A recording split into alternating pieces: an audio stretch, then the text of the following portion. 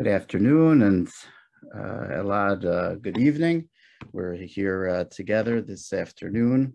Oh, I'm sorry, with Elad Borovsky, who's the director of adult residential program at Retorno in Israel. We're going to be learning a lot this afternoon about Retorno and their substance use disorder treatment programs.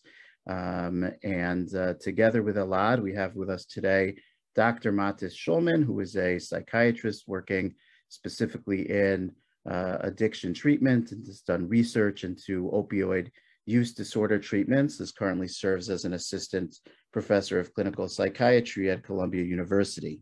Thank you so much to both of you for joining us today so we can learn a little bit more about the state of substance use disorder treatment and how people can best get help for substance use disorders. We at Refuat HaNefesh spend a lot of time thinking about destigmatization, how to help the community think about mental health treatment, mental health disorders, mental wellness in ways which allow people to discuss them openly and without shame. And to some degree, substance use disorder is one of the most difficult disorders in that regard, because some people conceive of them as stemming from something that somebody does to themselves, that it's a choice for people to engage in substance use, and that therefore, to some degree, it's their fault. And of course, that can be something which stands in the way of people seeking treatment and finding the help that they need. So I was wondering if you could speak a little bit in terms of the patients that you see, and particularly within the Jewish community as a whole. To what degree and in what ways does the stigma around substance use disorder interrupt or get in the way of people seeking treatment, and what are some other ways to conceive of substance use disorder which can help communities and families be supportive of people struggling with it? Who do you want to go first? Yeah, go ahead, Dr. Shulman. You can go first. Okay. Well, thanks so much. It's great to be back, talking with your organization again. Refuat HaNefesh is doing great work, and it's always nice to speak with you all. With regards to stigma and substance use disorders, you're right. It's probably there's an added level of stigma around substance use disorders because of the belief. There's a belief that people choose. There's a choice that's happening.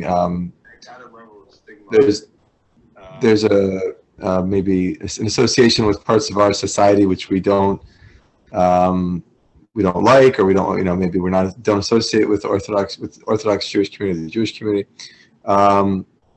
So I think when I talk to people about this to try to dissuade them of these beliefs, the first thing I say is that we've moved in the field from believing that this is a moral failing, which was sort of the generally accepted view maybe 100 years ago. If you read the medical textbooks of the time, they speak about how addiction is a moral failing. The person who suffers from addiction is, sort of a flawed individual. A really very stigmatizing, negative language.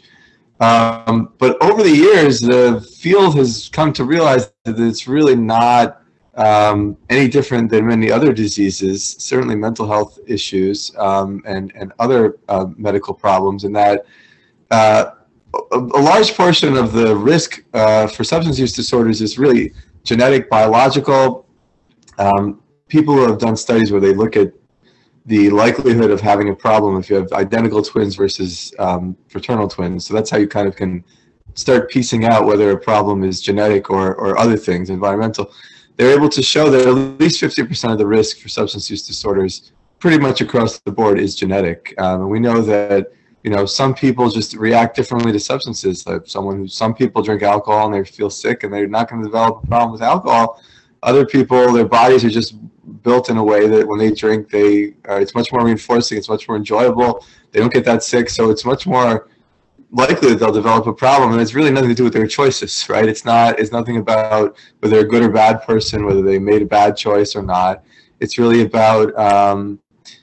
about, it's just like if you happen to have diabetes or cancer or some other problem, so this is another problem. So that's really, I think, the strongest argument against the stigma for substance use disorders.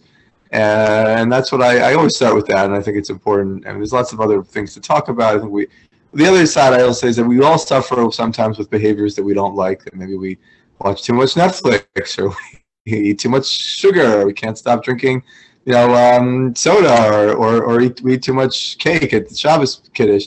Everyone struggles with things. I think it's wrong to stigmatize a group of people that they struggle with something that maybe is more dangerous for whatever reason, but we all have a side to us that struggles with this problem, and we should all, I think it's wrong for our society to stigmatize these people, not to provide care.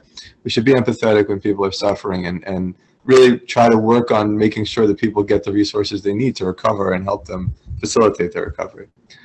So that's my long-winded answer. I'll let you, if you want to add anything, please. Yeah, well, Elad, I'm specifically interested in hearing the people who come to you for treatment. To what degree do you find that they have internalized some of this stigma, that they themselves view themselves as having a moral failing, and to what degree has that perhaps stood in the way of them seeking out treatment earlier? So first of all, shalom and good evening. It's thanks for the opportunity to be with you, and I appreciate your organization and the activity, and I wish also in Israel that those kinds of activities would be much more powerful and effective to get help to people. I will open and say that in our therapeutic community, this is my department in Retorno. First of all, let's talk about Retorno. Retorno has for the whole spectrum, beginning with the prevention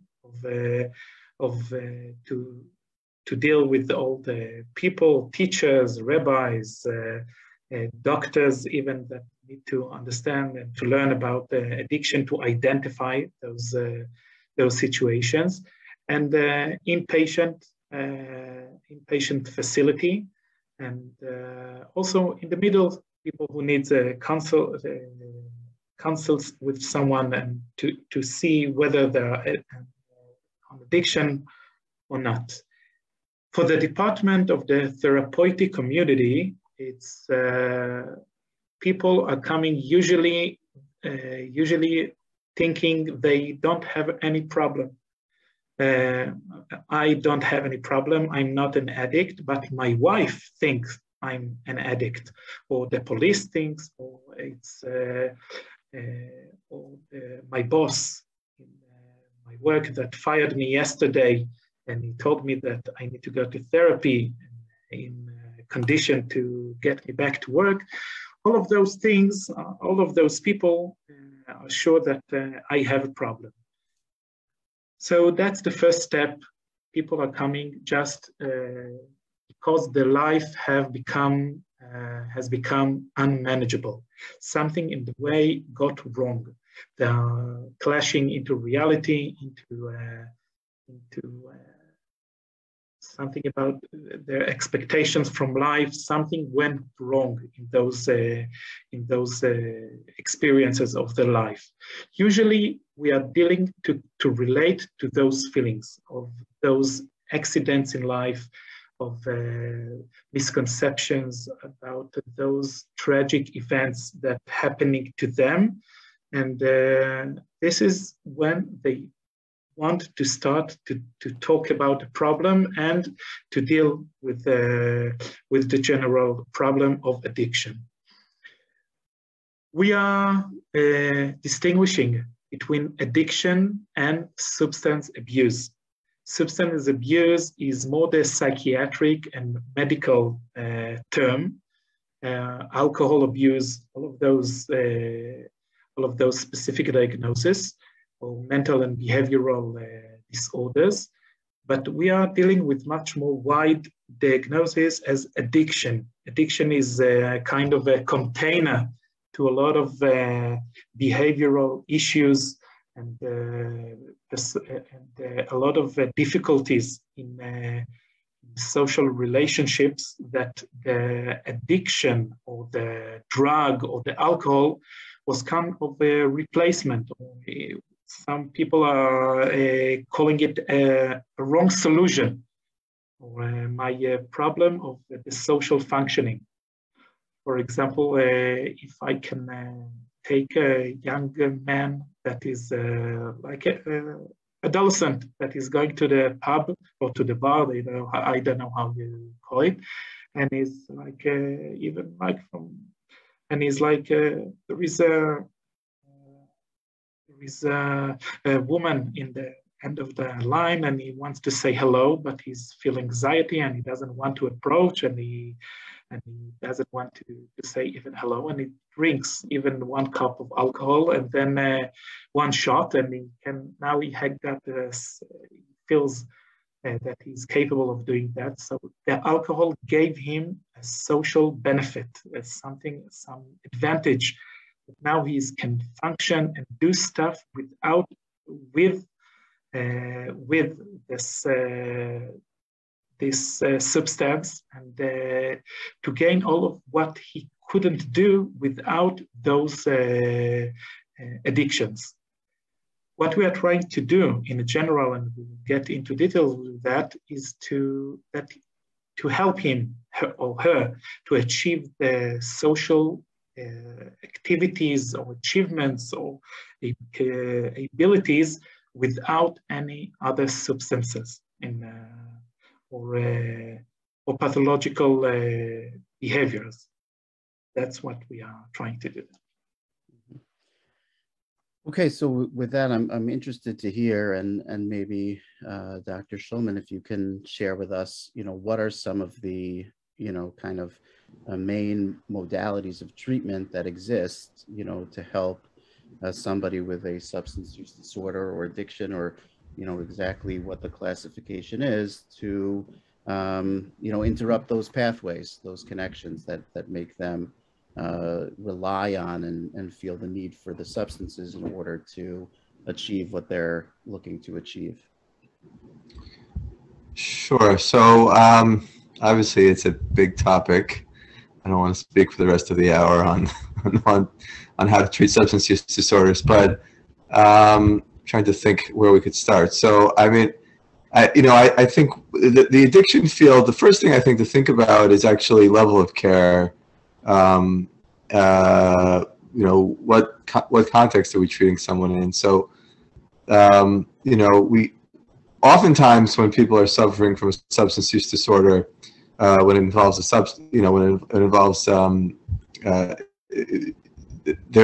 first step in the process is breaking the cycle of using the substance and then going to withdrawal. So, addiction, when it's sort of in its worst in its worst form, or as the things are not going well, people, whatever other problems maybe led to the addiction problem, the substance itself becomes the problem. What happens is people are using the drug or alcohol. If they stop using the drug or alcohol, they'll go into withdrawal. They'll be very uncomfortable. Maybe they could have even dangerous consequences of stopping abruptly. So the first thing we think about in a repetitive severe substance use disorder is actually trying to break that cycle, usually often through a higher level of care where people are actually living or staying at a place where they're getting treatment. Traditionally, that's been called detoxification. So you have sort of trying to stop the person from from requiring the substance to have their body be at sort of equilibrium. So I think that's often, depending on the situation, obviously, but in certain substances, many cases, that's the first thing that we need to do. It's certainly not all we need to do, but that's often the start, or it's at least something to think about. It's a first step. The next thing to do is to think about, well, how are we going to keep this person, or how are we going to allow them to start on their road towards recovery? And usually, in most cases, that involves psychosocial support and intervention. So group therapy, individual therapy, a lot of substance use disorder world is built upon group therapy.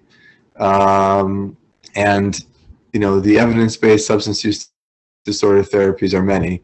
A couple, just to name them, sort of are motivational interviewing is one, relapse prevention therapy is one, mindfulness-based relapse prevention, contingency management would be, those are sort of the big ones, I'd say.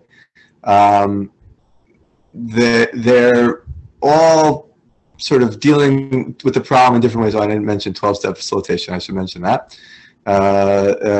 So that's related to sort of the Alcoholics Anonymous world. So there's all different types of therapy. The evidence is that as long as you're using an evidence-based therapy, they all work about the same. But it's always a challenge to keep people engaged. It's always a challenge to keep people in the therapy. Addressing comorbidities, which I think Elad was referring to, maybe if someone's having some anxiety, maybe social anxiety, trying to treat that, obviously also an important part of treatment. You know, I hope that starts answering the question. I don't want to kind of go on and on. We can talk about details of any of these if you wish, but maybe I'll try to leave it at that for now, so we can think about where, you know, what else we want to talk about. Yeah. Well, I think that is a good segue, and Elad, I'll come back to you in a second, just in terms of, you know, there being a multiplicity of different types of, you know, evidence-based modalities which prove effective. So then, you know, when we come to, you know, looking at one particular program, understanding, you know, what sets them apart, why they're, you know, choosing the modalities that they choose, and understanding the, you know, the picture, I think, which we'll get into, of a program like Retorno's, you know, the sort of culture of that, you know, of that program beyond, you know, just the therapeutic modality which they've chosen. But before I turn back to you, Elad, let me just say, for those who are, you know, viewing this via Facebook, we're really interested in hearing your questions. You can put the questions as a comment on the video, and that question will get transmitted to me. If you're interested in asking your question and not having your name associated with it, you can email info@refuatanefesh.org, and that question will get passed along to me as well, and then I'll read that question anonymously. But definitely very interested in hearing your questions. Yeah, so Elad, so turning to you, so can you talk a little bit about which choices Retorno has made in terms of which therapeutic modalities to use, and kind of the larger picture of, you know, what, you know, methodology Retorno is using, and you know, what sets it apart from other types of programs?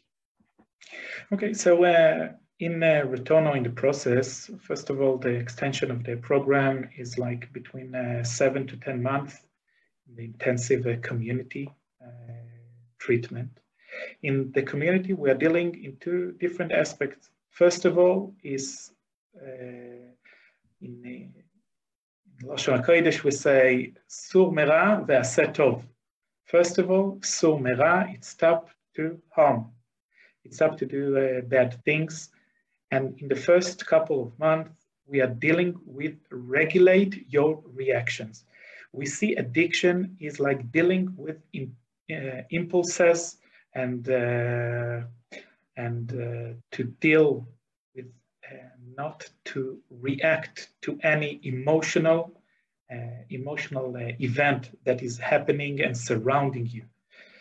Every first step of drug use or alcohol abuse is starting with an emotional event that is leading to a choice. In that point, he or she has a choice whether how to deal with this emotional overwhelming, and to deal with how we experience that. We are using for that also in CBT, cognitive behavioral therapies and instruments, but also using all the time the power of the group, of the community. Every time a person is holding back his reaction. For example, someone is annoying him or her, and she or he, instead of reacting automatically, very impulsive way, she or he are choosing to be constructive, to make some delay with his or her reaction, to go to think about what she experienced right now. That's the first goal of the first couple of months, to be able not to react and to share. The second step is to be able to talk about it, to share, to explain to other people, to the whole group, to the whole community, what I've just been through. And that's for someone who is using drugs for a couple of years, or alcohol, for the first time, to stand in front of 40 people and to explain that right now he finished a phone call with his family, and his parents told him something horrible, and instead of just going to his room and drink something to relax, or he's standing and sharing his embarrassment, his disappointment from his parents, his disappointment from himself. Those things are the first qualities and instruments that a patient of Retorno has to gain in order to deal with addiction. The second of the goal in the system is to take responsibility. It's not enough not to react or to share and to talk about it, but also to think like in advance of situations, to think about risk factors. For example, if you know that some work or job or some people or some events are dangerous, can be emotional, to trigger your emotional overwhelming and all of those bad memories, to be able to consult about it, to live a life of being every time, to plan your day, to plan, but not in like missions or things like that. This is also important, but this is a further level. But to understand which type of life is suitable for you.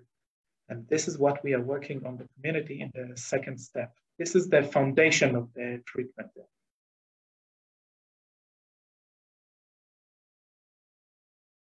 Oops, sorry, I was still muted. Okay, so it sounds like, there's a lot of intensive work which is being done in terms of a person understanding and practicing, coping skills and skills to be able to, manage those moments of, wanting to go back to the substance and figuring out how not to. And I know that, one of the big things that people are concerned about in the world of substance use treatment is relapse, right? Is that somebody goes through a program, whether it's a 60-day program or a 7-month program or however long it is, there's long-term and short-term and long-term effectiveness. So if we could turn back to Dr. Shulman for a moment, you talked about, all the different modalities that were research-based that seem to, work in similar ways. What is the research in terms of their long-term effectiveness? What percentages of people are able to remain drug-free or alcohol-free for long periods of time, and what are some of the factors that lend towards that treatment sticking in the long term? Okay, good question. That's a big question, asking some big ones. So I think a couple things I'll say. One is that we know that people who remain in the therapeutic community for a long time, like 10 months, they do quite well. there's, I think, an open question in the research world. Are those a self-selecting group? Or is it the therapeutic community is needed for those people to do better? But we know that people who stay in a therapeutic community for a long time do well. The challenge is in substance use disorder is that many people can't stay or are not willing to stay for 12 months, 10 months, 12 months in the same place and sort of put their life on hold while they're recovering. And some people just can't. They have families, they have jobs, they have other responsibilities. But I guess with regards to, since we were talking about the Retorno approach and therapeutic community, it is a valid approach. It's difficult to study actually because it's just so long, and we don't usually randomize people to either be in a therapeutic community for a year or not. But we have good outcomes for people who stay. The question of how what percentage of people do well, it really depends on the substance and many other factors. I can't say just kind of off the bat. I'll say a couple things. One is that for opioid use disorder, we know that most people will relapse without medication for opioid use disorder. So I just want to make sure we put that out for everyone. If you have a relative with an opioid use disorder, more than 90% of people often relapse within the first few months if they're detoxed without medication. So that's an important thing to think about. Actually, people who stay in therapeutic communities don't always need medicine. The problem is therapeutic communities are not able to keep people against their will, and there's always a risk they will leave and then relapse and have a problem and overdose. So with opioid use disorder, it's always recommended to be on medication, either Suboxone, buprenorphine, Vivitrol, which is an opioid blocker, or methadone. But that's sort of just with regard to that one substance. With regards to other substances, I think it really depends on where the person is, modalities, and other things. But we also keep in mind, even if someone does relapse in the future and go back to using substances, this is a chronic illness. We kind of expect that there's going to be a rocky road. We don't expect that people are going to. I think we all want the medical system to provide easy fixes, like providing antibiotics for an infection, or fixing a broken arm with a cast and then healing it being finished. Substance use disorders we really should think about as chronic illness like diabetes or high blood pressure. Things go well for a while. We want to keep people towards recovery, but there's always a good chance that there's going to be a rough patch in the future, and sort of maybe you have to have a course adjustment. People sometimes will go to a place like Retorno for a long time, feel better for a couple of years, but then have a problem, and then maybe need to go to an outpatient program or a month of treatment, or go back for another year, or maybe not. It really depends on the person.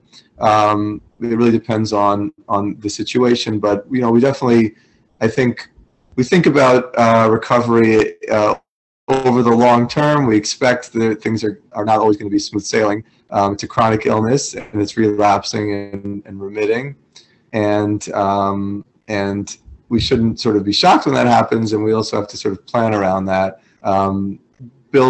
Thinking about how people have to, thinking about not just stopping the substances, but also building up recovery in terms of positive things in a person's life. I always tell people, like when they ask when should I come off medications for opioid use disorder, I say, well, once you feel like your life has totally changed, you're in recovery in terms of that you have a job now, you have a family, you have a different living situation, your life is very different. That's when you can start, I think, that's when people are much less likely to relapse. So it's really about building recovery, and in order to do that, you often need the skills that were referred to, learning how to deal with impulses, learning how to deal with other people. The trick is getting people to stick with that and to learn those skills. It's not easy, but that's what I'd say about recovery and about the percentages. I can't give you exact percentages on each substance. I agree with Dr. Shulman, and I'm always telling my patients, because after in average 3 days in the community, every patient is coming and saying, wow, I will never touch any drug again in my life. Everyone, it's the same speech. And in the staff, we are always telling them the statistics are against them. Probably every one of them is going to have some relapse in his life or her life. But what we can see is that as long as you being in treatment, the size or the depth of the falling or the relapse, which be much shorter the time, because you will be you will be in a part of on a network that you will be part of that, and you will know who to call and to who seek help, and and everyone that come for a second round to Retorno, and he finished with success. It's much more effective treatment for the next time, but it's really clear that it's a long-term business and a chronic illness that you need to be always aware to the risks that you have to deal with. The metaphor that we're using, and also in NA, the Narcotic Anonymous, is that addiction is kind of like an allergy. That and every time that you're going to a restaurant, you want to see the ingredients of the food. So every time that you want to go to a society or a social event, you need to find out who would be the people there. Will be there in alcohol, or will be there a cannabis or weed or something like that that you smoke, and you need to understand that you have some allergy, mental allergy to those things, and to live your life according to that. Yeah. Okay. Well, that's certainly sounds on the one hand quite helpful, but it's also quite challenging to think about, to conceptualize, I'm sure, for oneself, that instead of being somebody who's overall well and has a problem which can be fixed, to rather sort of come to the conceptualization that I have a chronic illness or allergy or something that's really going to be with me for my whole life. I can. I would just want to add that to refer to what Dr. Shulman said, we are really encouraging people to use psychiatric help during the treatment. These days, the antidepressants, anti-anxieties, the medications are amazing, without any side effects, and a little bit of side effects, but we can see that it helps to deal with urges, to regulate the reactions, and if it's combined the therapy with a good psychiatrist that can analyze when to add the dose, or when to and to adjust that, it can be manageable in a very effective way. Okay, so I want to turn to Retorno in particular, and understand some of the ways in which it differs from other programs. I know some of the things that I heard about and saw in my reading is that Retorno makes use of engaging the residents at Retorno in certain kinds of activities with horseback riding and manual labor and those kinds of things, and also quite a bit of talk about the post-residential communication and the way in which the being part of the community, as you mentioned, continues. I don't know if that really captures the main point, but if you could kind of put into your words what makes Retorno's methodology different, and kind of if we could then head towards why would we understand if somebody's in Israel and there's a program in Israel, okay, it's a good program to go to. Why is there an overseas program? Why would people from all over the world be considering going to Israel for this particular treatment? Okay, so let's define the Retorno treatment as tough love. We try to correct the impression of what people experience in their life about the term of what is to be tough, to have limits and to have borders, boundaries in your abilities in your behavior. But all of this is being I don't know if it's I don't have any like other words to use it, but with a pure love to accept the person, whether he or she had did horrible things or made the addiction caused them to go to very unmoral actions or what they did with their life. And in the community, we are really trying to bring people to their helpless spot, to be powerless, to be helpless, and to experience that. We use social activities for that, responsibilities, functioning in the society.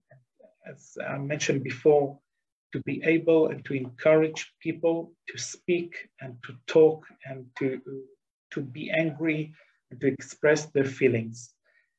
Besides that, we have all what you mentioned, the surrounding activities as horse riding, as animal therapy and art therapy and sports, but every part of those things is not just like for fun.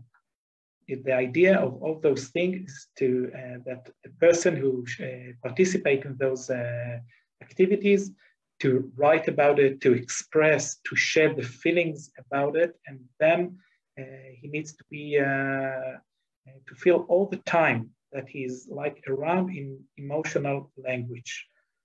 And the idea is that someone will be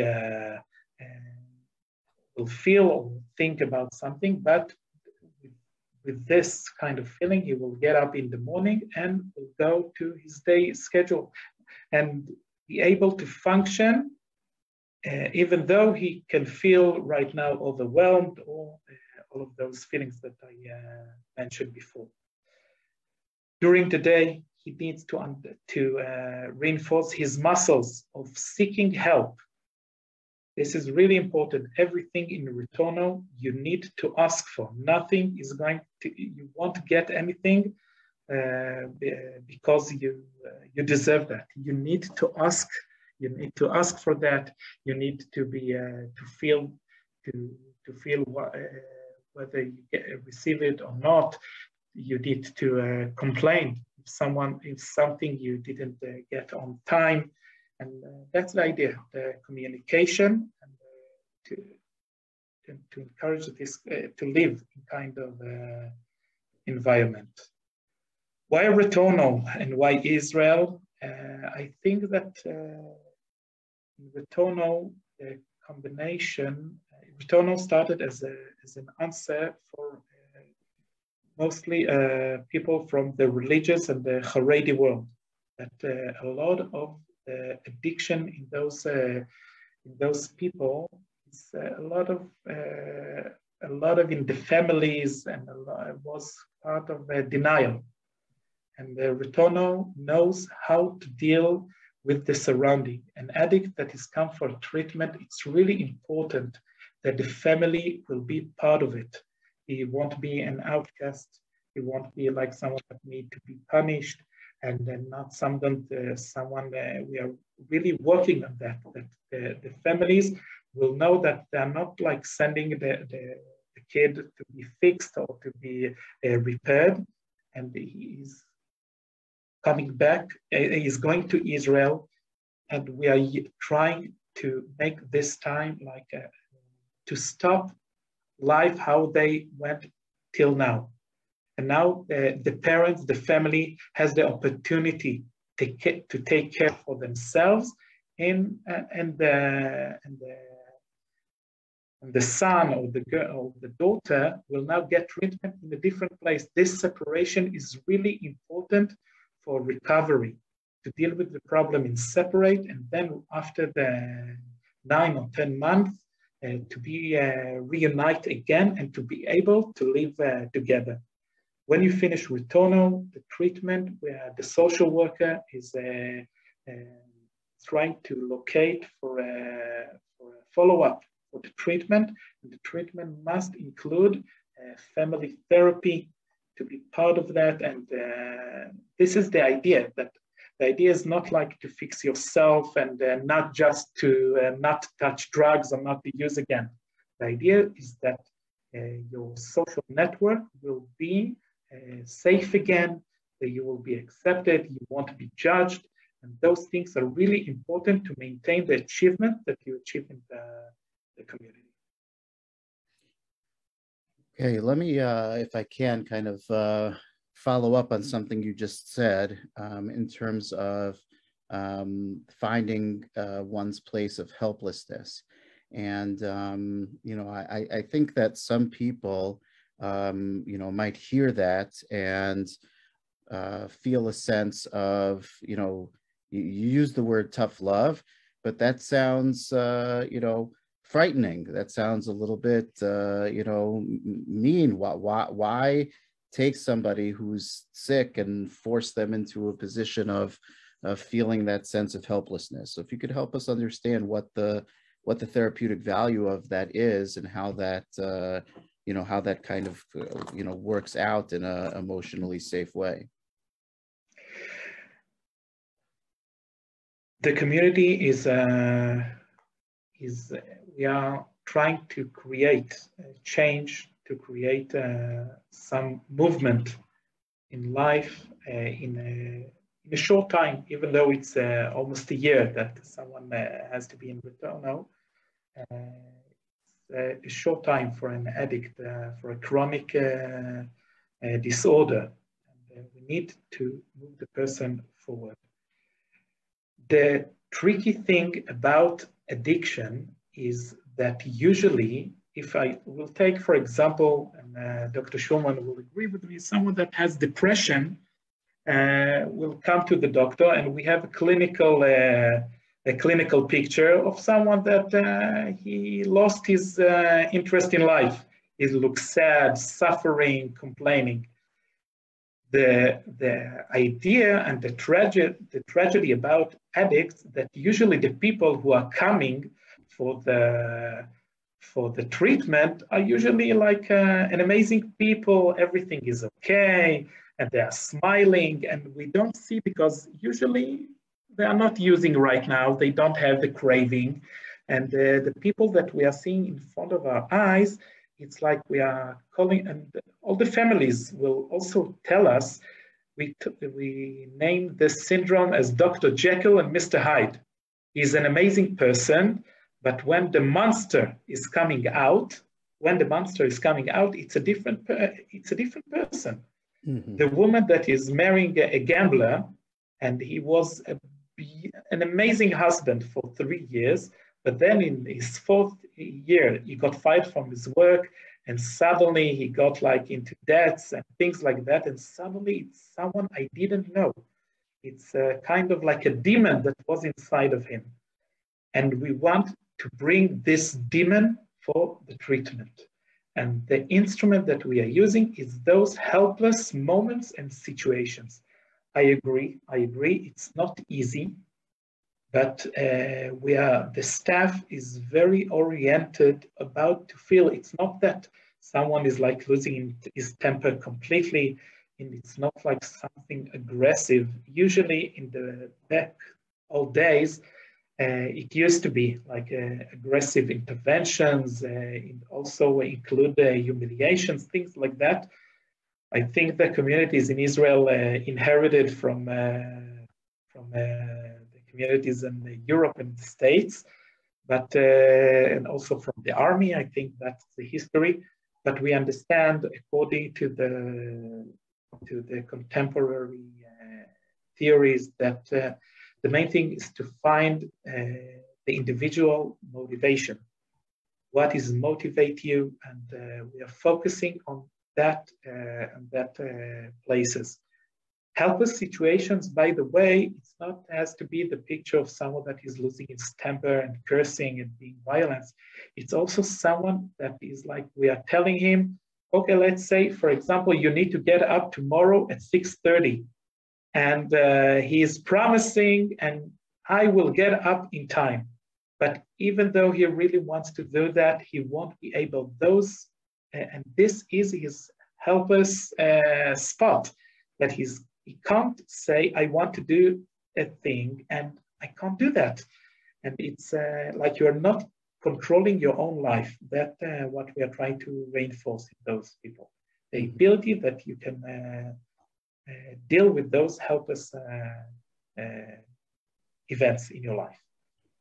Right. Okay. I'm happy that you guys moved away from the aggressive confrontation. No, it was, it's completely, I'm always telling my staff, before I came to Retorno, I ran a clinic of methadone and Suboxone in Jerusalem. Mm-hmm. And everyone in the methadone clinic was in community therapy before I came to the methadone. And everyone there got through confrontation therapies, and it didn't work. It's not working. It's not. Right. Now, that was what I mean. I think that Bill Miller, when he came along with motivational interviewing, was reacting to the confrontational approaches of the 70s, and sort of had come to the realization that it wasn't really it wasn't really helping very much. So that's right. Yeah. I mean, when people are confronted, they often just push back more. So it's, but yeah. But I think that connecting with helplessness, I think maybe that language is from the first step of 12-step, exactly. 12 steps, right? So that actually, when the big book talks about, which is the book of the 12-step Alcoholics Anonymous, speaks about the helplessness, it actually refers to the idea of just acknowledging that our powerlessness in life in general, acknowledging that we can't control everything, and sounds like that's what you're trying to connect with, which is, I think, a good thing. So that's good. If you want, I'm happy to talk about sort of some of the considerations around choosing where to go to treatment. So, I mean, sort of from an outside perspective, if you want. Yeah. So that is one question that somebody asked online, was what are some things that a person should look for when trying to pick the right treatment for them. And I just know that since I started working at Refuah Nefesh, so because they find our website, I get barraged with cold call emails from drug rehab programs all over saying, let us advertise with you. And I've seen the occasional expose on TV about some rehab programs that some claim are really not doing a proper job. And so I imagine that for somebody who's looking, let's say, for a family member for treatment, it might sort of be a frightening world of how do I know that I'm sending my loved one somewhere safe and helpful, rather than somewhere that's going to be a negative experience for them. So yeah, if Dr. Shulman, you could talk about that a little bit. Yeah, so there's a lot of considerations, and the first thing I should say is you have to think about whether your loved one needs to go or not. I think that I've had people come to me and they have a high school student smoking some marijuana, and they would be ready to send them off to a rehab for a year, and I'll say, well, I don't know if that's really the appropriate response in this situation. Seems to be functioning okay. If we sent everyone who smoked marijuana to a year of rehab, we would run out of space in our rehabs very quickly, right? So the American Society for Addiction Medicine actually has levels of care and based on the appropriateness. So I think that's the first thing to think about. Maybe this person could do okay going to drug testing 3 times a week in an intensive outpatient program, not having to go away. But I think it's a pretty common situation that people do have to go away from their current situation because substance use disorder is such a difficult to treat disease, and it's very hard for people to stop in their home situation. A lot of people do have to go away, and once someone's making that decision where to go, I think that there's a few factors to consider. One is cost. There are a lot of programs that are quite good in the United States that are extremely expensive. And if it's not a very extremely wealthy group, or you have resources from somewhere, not always the best use of your resources if you're going to spend everything on a month when we know this is a chronic illness. So it's definitely something to consider and to balance. Other programs take some insurances, others don't. Retorno happens to be a program that I think is relatively cost efficient if you have a loved one who's willing to go and wants to go. If you want to give them long-term treatment that's, quality treatment, it's a reasonable option. And so I think those are some of the things to think about. I don't want to sort of give endorsements to any programs. I'll just say, there are programs in the area where I practice, which is New York, New Jersey area, and I talked to some families about them recently, and they said, oh, actually, they told me we're going to pay about $50,000 for a 28-day program, and it is a lot of money. And I can't tell people that that's the right way, that's the right choice. The insurance-based programs do have a different culture, different feeling. They aren't always as nice. Maybe they're not always appropriate for people who are in their first time going to treatment. So it is a difficult choice. There actually are some organizations that try to give some guidance on these things. I know Amudim, and that's in a Brooklyn-based program, sort of advisory program, and then Relief in Lakewood has people that sort of speak with the programs and kind of know which programs are generally higher quality, and also have sort of can accommodate people that are Jewish or Orthodox Jewish. So I think that those are some of the things to consider. So it's a difficult situation, and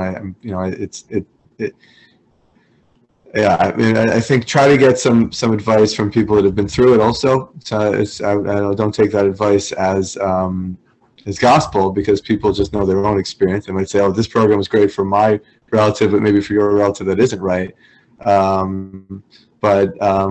think getting some advice, talking to one of these organizations in theory, some of the things you can ask are, if the person has an opioid use disorder, is my relative going to be allowed to be on Suboxone or buprenorphine or methadone or Vivitrol? That's often a sign that the program is at least up with the evidence, because they have programs that are sort of still practicing the way they practiced in previous decades, or will say, no, we don't allow any of that, even though it's very evidence-based. So, there's some of the things you can ask, but those are some of the considerations you might have, and it is hard, but remember, it's a chronic problem, and so there's never one decision that you're going to make that's going to be the answer, and you always want to try to make the right decision in each moment.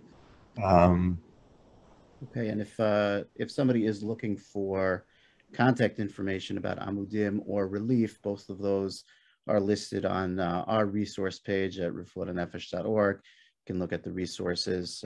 We do have those resources listed either alphabetically or by area of resources, and we do have addiction resources there, so you can find the contact information for both Relief and Amudim on those pages. I'll just ask another question here that was asked online.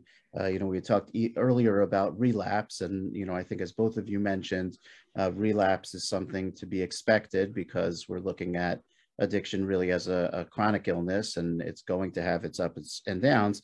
But the specific question that was asked was, what would you suggest somebody do if they, are post-treatment, they've been in a residential program, and they experience something traumatic? And the example that was given was a friend of theirs overdosing.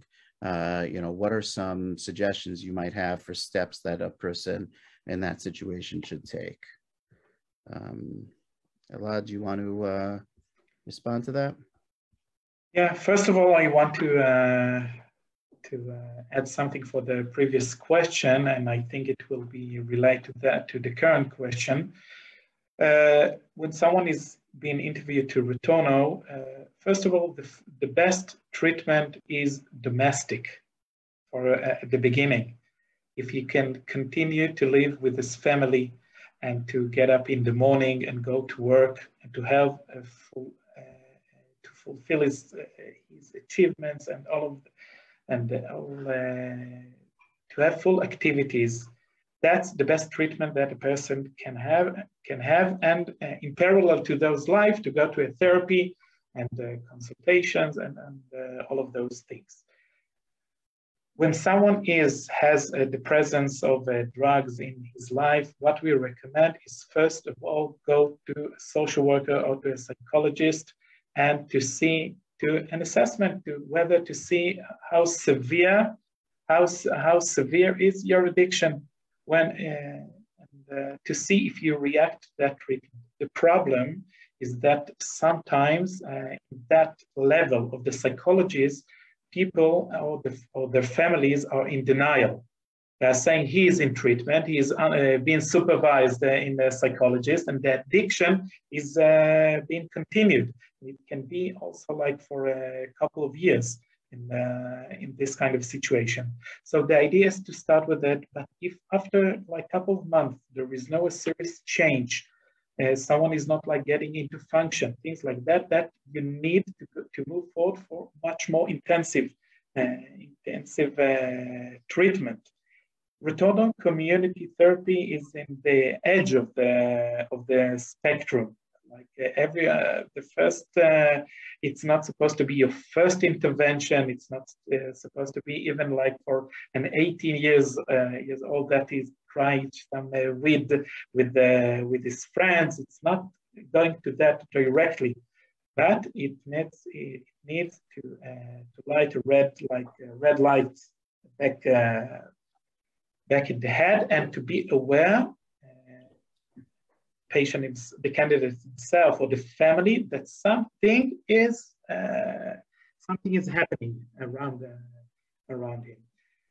As for the relapse, what is happening? It's everyone that is like getting out from the community, moving forward in his life, supposed to get some addresses and phone numbers, and to be part of NA groups or an GA for gamblers, or everyone to be part of clean addicts in his area, to be in part of welfare treatments. And this relationships, this bonding between people, it's the most important thing, that all those events and we tell the people, actually what we took from you in this treatment is the shield that you had to deal with traumas in your life. You used drugs to deal as a shield, and we took the shield, so you need to grow a new shield with the help. And right after he got a relapse, and he had a trauma, some overdose, things like that. He has to go back to a therapy to reassess his situation, his risk factors, and all of those things. It's part of the instruments that we explain about them during the treatment. Okay, so if somebody, so I would just to say about someone who found out that a friend died of an overdose. So I think that's a very traumatic experience, and it is putting you at pretty high risk, actually. Patients that sort of know about others that died, it's a real trauma, and you should probably make sure you're connected with if you can get connected with a therapist, that would be great. Support group, there are a lot of support groups for people after these situations, trying to get connected with that, try to process that. Unfortunately, it's the rule rather than the exception. People that are suffering with serious substance use disorders, that these things happen. It doesn't mean, I think that just because you've had friends and relatives, or not friends and relatives, but friends that that unfortunately didn't survive the disorder, doesn't mean that you don't have to. And I think we should. It's just I think should be a trigger to seek out more support. And if you need to go back to an inpatient program, just, if it's too much stress in terms of risk of relapse. So that's what I would say. But it is, it is, I know it's a very tough situation. Right. And I think, importantly, as Elad was saying, that, before that happens, when one's leaving treatment, to, make sure to be bringing with them the contact information, the people, the supportive people and places to turn, so that when those moments do occur, as the ups and downs of life may likely bring, you'll have them at the ready. But certainly, if somebody's experiencing something like that, to reach out and not kind of wait and see, will I relapse or will I not, but to react to that trauma by seeking help. Okay, I'll just, we are running short on time. One more question that somebody asked here, and I think goes back to, something we talked about close to the very beginning, is, that people really often don't conceptualize of themselves as really being an addict or needing help. And, the question that's asked here is, what can somebody who is a friend, who knows somebody who, particularly the question was about relapsing, you think they might have relapsed or might be heading in that direction, what, if anything, can someone do for that other person, right? I mean, in many situations with an adult, etc., there's very little that can be done to force them to do anything. So are there steps that one can take to help that person in their life? Either. Dr. Shulman, please. I'm happy to answer if you want. So there's actually a whole side of the addiction field around helping loved ones, friends, mostly relatives, spouses, parents, with a loved one who's struggling with insight and motivation. There's a very nice free website, if anyone wants to look at it, written by a friend of mine, called the 20-Minute Guide for Families. You can look at that. It's based on a therapy called CRAFT, which tries to coach loved ones in helping in multiple ways. One is not trying to be too controlling. Pushing too hard sometimes will backfire. Learning to have a conversation around these things without being confrontational. And then sometimes, if you can provide contingencies like good things for good behavior and maybe not providing feedback and with bad behavior. Those are there is resources out there, and sometimes the loved ones are the more motivated than the person suffering from addiction themselves. So I would sort of encourage you all to try to reach out and to look at that website. Maybe read it. There's a book called How to Get Your Loved One Sober, which is quite good. There's also support groups for people that are in the situation. You can get ideas from others. The Foremans have a program in TNAC that I think is online still, meets every other week, which I was involved with for a couple of years, and excellent support group. I don't know if people know about Leanne Netail. Foreman had their own experiences with a relative substance use disorder, and they felt that we needed more community resources, so they started an organization, and they have a support group. If people are interested, the contact information is time2 with the number 2, talkaddiction@gmail.com. You can look them up online and probably get the information.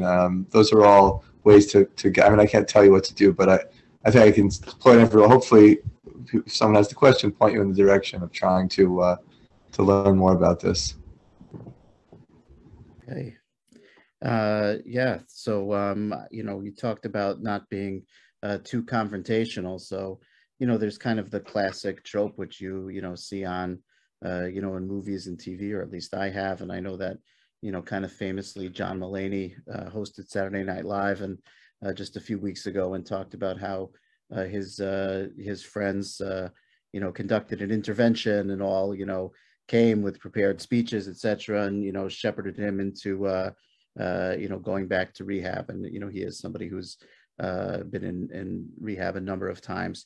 So is that kind of thing, the intervention, is that, sort of more myth than reality in terms of its effectiveness? You want me to answer? So there was a study that they compared different approaches to getting people into detox or rehab. They found that the issue with intervention was that it was hard to follow through. And if people went, that's great. And a certain part, about I think a third went, or 25% went and was able to enter treatment. But once you've done that, you sort of, if the motivation wasn't there at the moment, you kind of are out of bullets. You kind of threw everything at the person at once. So I'm not against interventions, and sometimes it's sort of just the only way to go. But I think sometimes taking a more nuanced approach, going a little slower, having a conversation. If it's clear the person's not ready, trying to move them in the right direction over time and waiting till they're ready and having the resources right away, that can be more useful. So, yeah. Okay, great. And I'm not sure that all of the resources you mentioned we currently have on our website, so I'll be in touch with you afterwards and make sure we get them up on our website, including we have a books page on our website, and we'll put the books that you mentioned up there as well.